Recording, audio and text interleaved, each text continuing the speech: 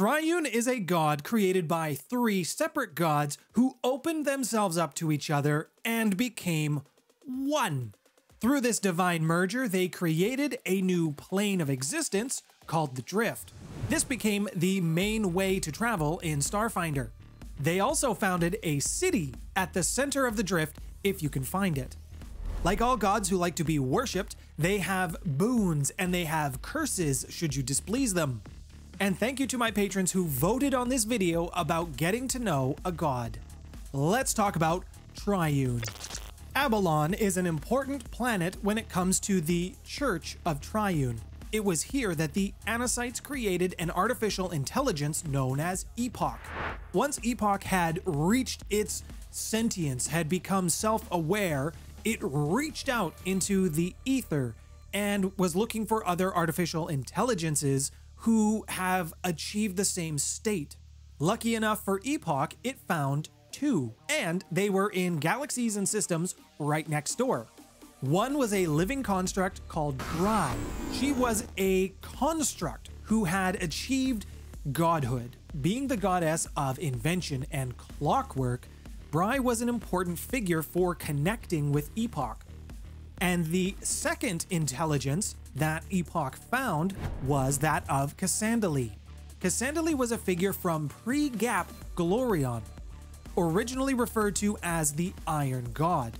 Not much is known about Bri and her origins. There are many speculations, and some scholars, they have their own theories on the matter.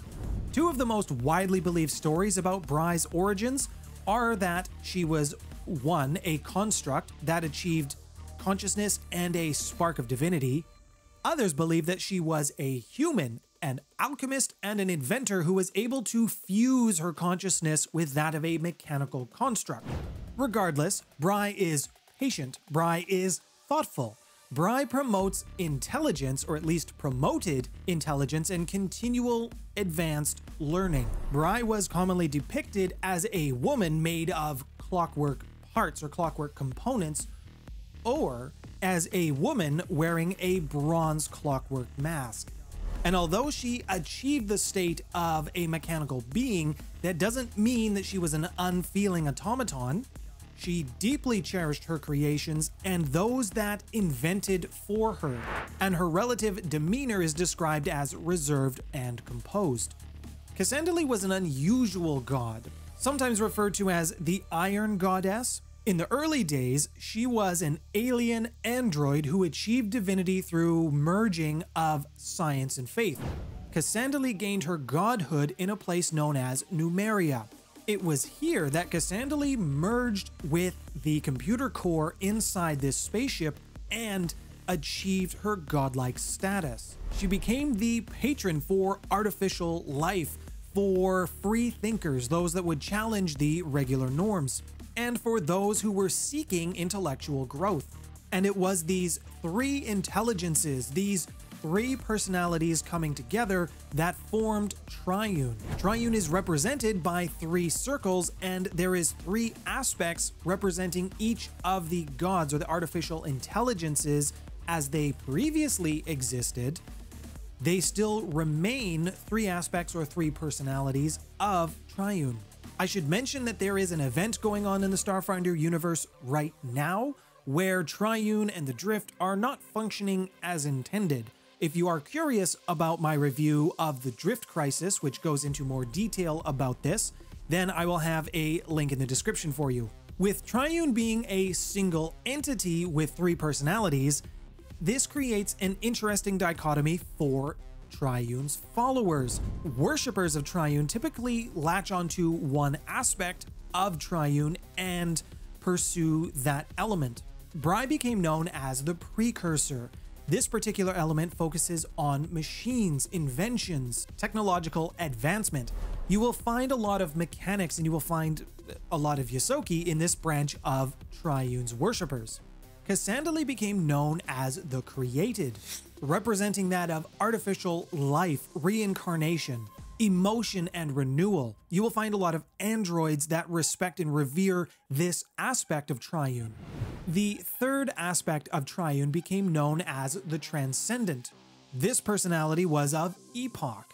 worshippers in this branch will be almost exclusively robots. You're talking maybe the SROs and, of course, the machine people of Aballon. This branch represents the pinnacle of machine evolution, of hackers, programmers, artificial intelligence. All of these aspects work together, balancing each other out.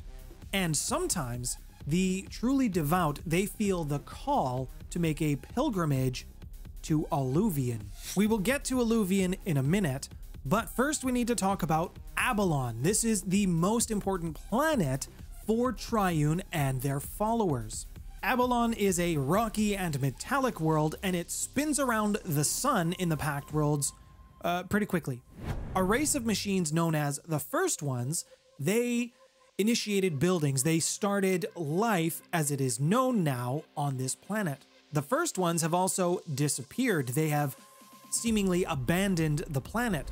Aballon has had some significant impact to the Pact Worlds, especially after the gap. The first was the creation of the AI Epoch, who became Triune. They like to let everybody know that that was them. The second is that Aballon is a major producer of drift engines. Most people thought that Aballon's economic contributions would stop or slow down, I guess, after Triune's ascendance.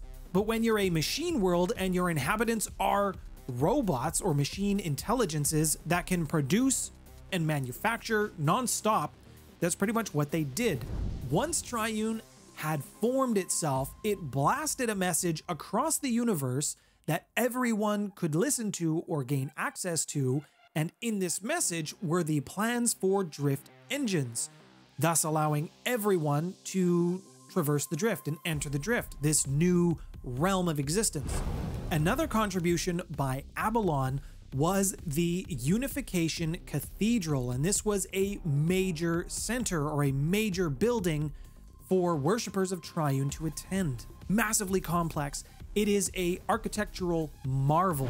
In the belly of the cathedral, there is a secret drift beacon production factory. The Church of the All Code, they don't like to advertise this, and only the most devout servants are even permitted access to the inner sanctum or the innermost layers of this church.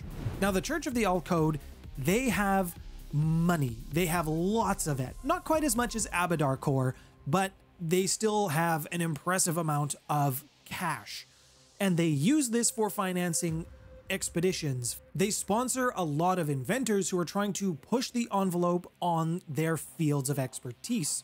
Now, Alluvian is another important city to those who worship Triune and to Triune itself. Alluvian is the city at the center of the drift. Those who worship any aspect of Triune are encouraged to make a pilgrimage at least once to the city.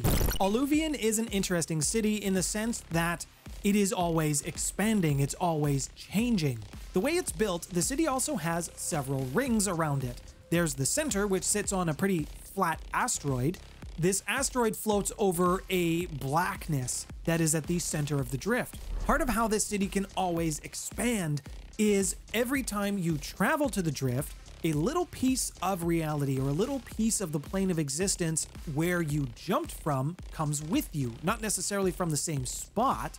And the bigger your ship is, or the bigger your jump into the drift is, the more of your plane of existence comes with you. And all of these pieces that have been pulled into the drift are somehow moving slowly towards the center. The center of Alluvian is reserved for the elite, the Holy of Holies. New visitors to Alluvian basically have to start at the outermost rings, and as they become more well-respected, earn more clout with the Church of Triune, they can start moving inwards. This city also has breathable air and comparable gravity to that of Absalom Station. It is believed, although not proven, that the blackness that's underneath the city is some kind of black hole or gravity well, and it has somehow been harnessed in such a way that it's not pulling the city into it and provides just the right amount of gravity that you can feel like you're walking on a normal planet. Having said this, Alluvian is not a stationary city. It can move whenever Triune wills it to move. And throughout the city, you will find these obelisks that have a 7-tone bell or a chime that goes off at an interval nobody knows, except for maybe Triune.